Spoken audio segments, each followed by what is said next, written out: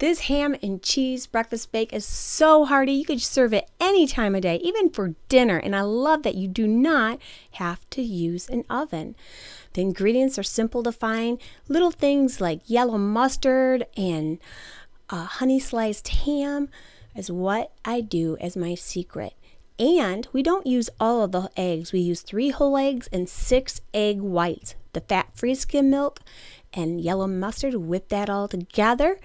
And that is our base. And that helps us to eliminate unneeded cholesterol and unwanted fats.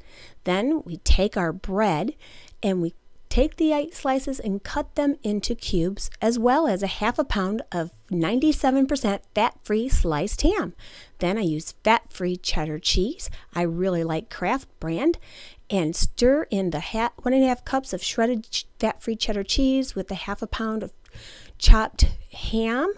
Now remember, that's not chopped ham, that was low-fat ham, but then we cut it into bite-sized pieces, put it into a prepared pan, and cover it with wax paper. Keep the microwave nice and clean, and in a carousel microwave, cook on high for 5 minutes.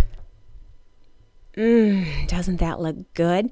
Now let's just sprinkle a half a cup of more cheese on top of the casserole and spray the top of the cheese with butter flavor cooking spray, and then cook it for 3 more minutes or until it no longer looks wet. The reason why I spray the cheese is so it helps it stay creamy and stringy like real fat cheese. Come on, doesn't that look delicious?